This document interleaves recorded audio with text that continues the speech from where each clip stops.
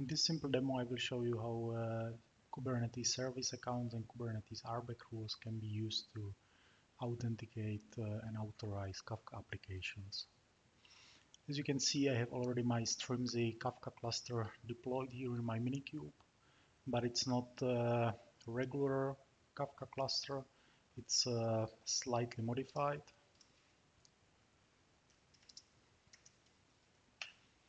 As you can see, I configured here the authentication, and I used new type Kubernetes SA, which is not supported in Strimzi by default, and it will do the authentication using the Kubernetes ServiceAccounts.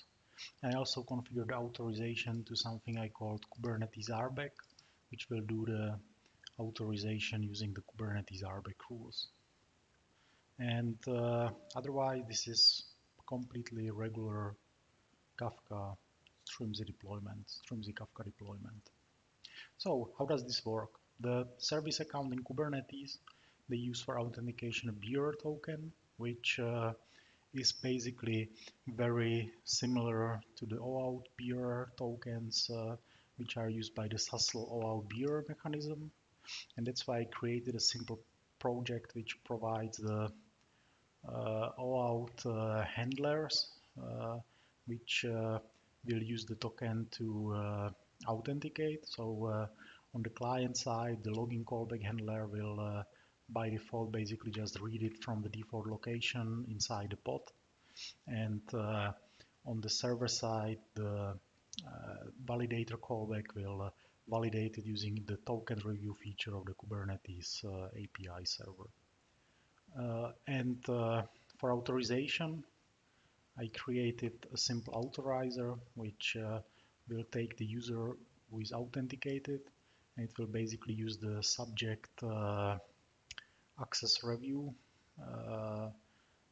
service of the Kubernetes API server to see whether the user which is logged into Kafka using the service account has or doesn't have some RBAC rights. And I have this mapping between the different objects in Kafka and the different actions, and I map them to specific RBAC actions and RBAC objects. So for example, the actions which are about the whole Kafka cluster, I map them into the Kafka custom resource which deploys the cluster.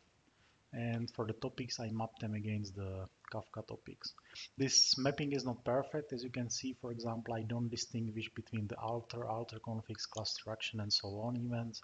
I just map all of them into the patch verb in the Kubernetes RBAC. I also don't really support the delegation tokens right now, and for the group and transactional IDs, I really just verify that the transaction ID or the group is starting with the identity of the user, because we don't have any Kafka group or Kafka transactional ID groups right now. So that's how the authorizer works. So let's have a look at how it works.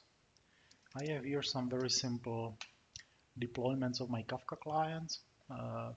First, I create the Kafka topic with some configuration. But then I create a new service account for the Kafka producer.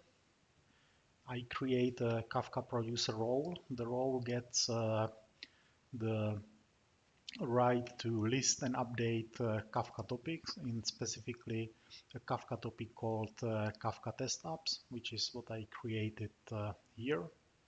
And I will also bind the new role which I just created to the service account which I created. And then I will use it in my deployment of my regular Kafka producer. And I will do the same for the consumer. You see the producer had the list and update rights, and the consumer has the list and get rights, because it will be consuming the messages, reading them, not writing them, but otherwise the same. And the really important thing is that I assign this service account to the pod so that it gets the right token and that it can authenticate. So let's do kubectl apply clients. That should create all these resources and get us started with the pod. So the Kubernetes dashboard does an auto refresh, but they seem to be already running. So let's have a look at the producer. And we can see that it's running and sending messages. It sends a message per second. And we can also have a look at the consumer, which is receiving these messages. So this seems to work fine. And just to prove that this whole thing is actually working, I have here a different example, which is another deployment. This deployment will use the default service account, so it will have a token, and because the default service account is a valid service account, it will actually successfully authenticate. But because it doesn't use the Kafka producer service account and role, it will not have the rights to actually read write to the topic we are using. And I have here another deployment for the consumer. In this case, because normally the service account tokens are of course valid when you get them from a running bot, I injected manually a token from a different cluster which should not be valid, and this bot should get authentication error. So kubectl apply denied.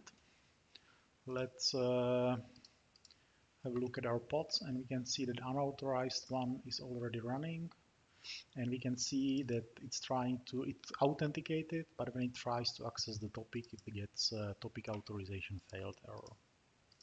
And let's check the unauthenticated one as well. And here, because we injected the invalid token, we will see that authorization failed with authentication failed with status invalid token because the token is invalid. So with this, you can see that it's not so complicated to implement service account based authentication and authorization for Kafka. And if you think this is something what Strimzi should support, then let us know. Thanks for watching.